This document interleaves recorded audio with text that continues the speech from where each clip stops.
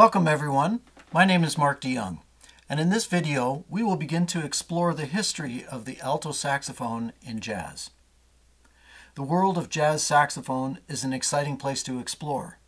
As a lifelong student of the music, I have found there is no better way to develop an appreciation and understanding of jazz than by examining recordings made by the myriad of inspiring instrumentalists.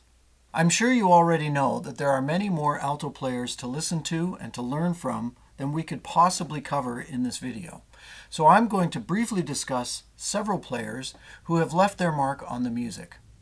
These are names that everyone who plays jazz should have some familiarity with, but please remember that there are countless more worth exploring. In addition to discussing a bit about the players, I'm also going to demonstrate an excerpt of a tune associated with each player, and would encourage you to put these tunes on your list of essential ones to learn. We are going to begin our exploration in the late 1920s with an alto player who began his career playing with the likes of Sidney Bechet and Chick Webb, but his biggest contribution came as a member of the Duke Ellington Orchestra, with whom he played for 42 years. Considered to be one of the first important stylists on the alto saxophone, his name was Johnny Hodges. Hodges was born in 1907 and was largely self-taught, teaching himself piano and drums before picking up the soprano saxophone in 1914, when he studied with New Orleans saxophonist Sidney Bechet. Hodges was a quick study, and following several years of freelancing in Boston and New York, Hodges eventually joined Duke Ellington's newly expanded Cotton Club Band in 1928, providing him the opportunity to develop his solo playing under the guidance of the more experienced Ellington reed man, Barney Bigard. Soon Hodges gained a reputation as an impassioned soloist who had a velvety tone, impeccable control of pitch and vibrato, and the ability to cajole sultry beauty out of each perfectly timed note. In addition to being the lead alto soloist with Ellington for over 4 decades, Hodges also released many recordings as a leader. One of my personal favorites is a recording called Side by Side that also features incredible solos by Ben Webster, Roy Eldridge, Harry Sweets Edison, Papa Joe Jones, Billy Strayhorn, and of course, Duke Ellington.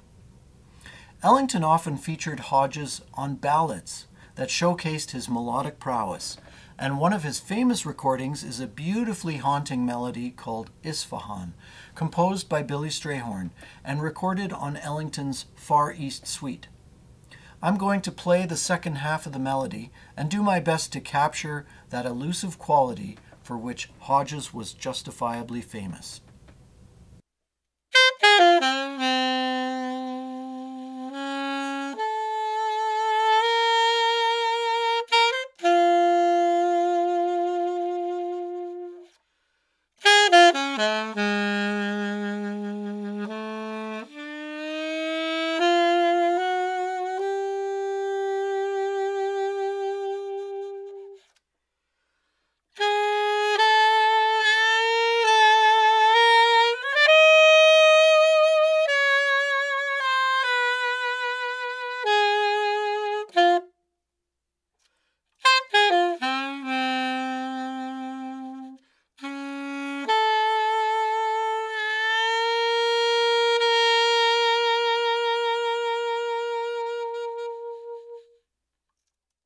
Up next, we take a look at one of the most important musicians to play jazz on any instrument, the legendary Charlie Parker. Born in 1920 in Kansas City, Parker was introduced to music in his public school music program.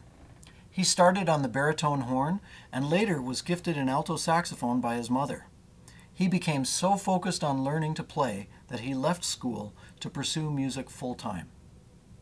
Kansas City was a bustling music town, even in the midst of the Great Depression, and Parker found many opportunities to jam with local and touring musicians in the various jazz and blues clubs.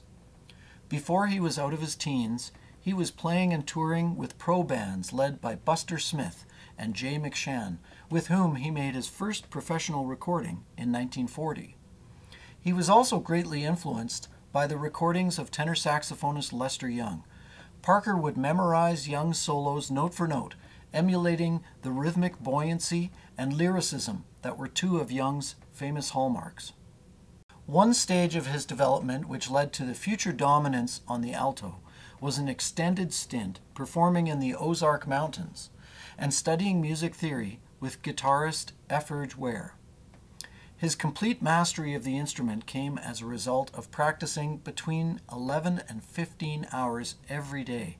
When he decided to move to New York City, he encountered other adventurous musicians exploring new ways to improvise, including Dizzy Gillespie, Thelonious Monk, Max Roach, Charlie Christian, and Bud Powell. During the years 1942 to 1945, Parker and Gillespie would be considered the forerunners of a new style of music that came to be known as bebop. After touring with bands led by Billy Eckstine and Earl Hines, Parker established himself as a leader, recording frequently along with trumpeters Gillespie and the young Miles Davis. They wrote their own original compositions and set new standards of virtuosity and rhythmic and harmonic innovation within their solos. His recorded output is an essential canon for anyone serious about learning jazz, and his recordings on Dial, Savoy, Verve, and Mercury Records have served as important documents of the development of black improvised music. His recordings of such tunes as Coco, which is based on the tune Cherokee, Now's the Time, a 12-bar blues, Moose the Mooch, which is based on I've Got Rhythm, Yardbird Suite, and many others are standards in the repertoire.